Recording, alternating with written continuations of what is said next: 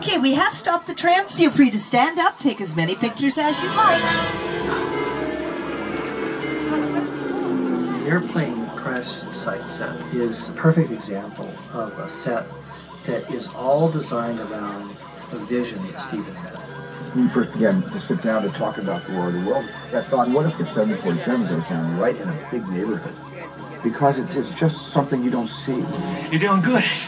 And if I could have everybody take their seats again, thank you. By the way, this airplane is a very real airplane that was taken apart and brought here and made to look as if it had crashed on this set. Robbie, get in. Get in.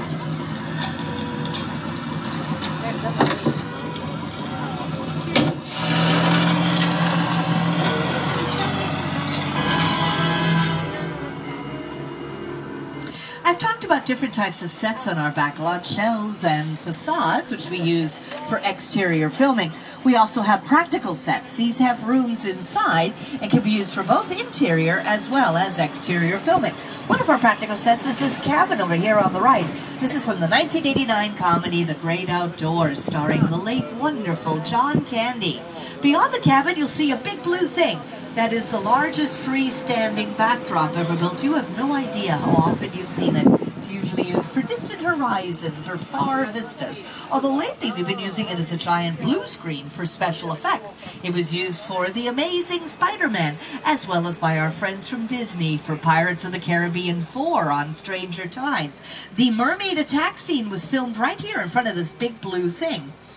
It was also used for the film Inception, but it was built for the film Jaws the Revenge. Now that's what it looked like in that movie. See, there it looked more like a distant horizon. We had a big lake right in front of it. Here's some other movies that have filmed in front of our backdrop.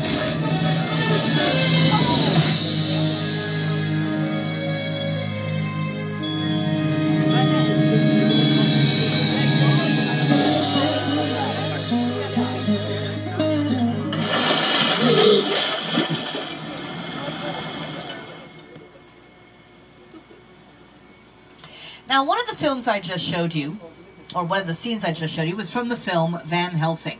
That movie starred Hugh Jackman and was directed by Stephen Sommers. Stephen Sommers directed a big hit for us a number of years ago, The Mummy. In fact, just ahead of us is The Mummy's Tomb. I would love to take you through here, I really would, but we've been told this is strictly off limits.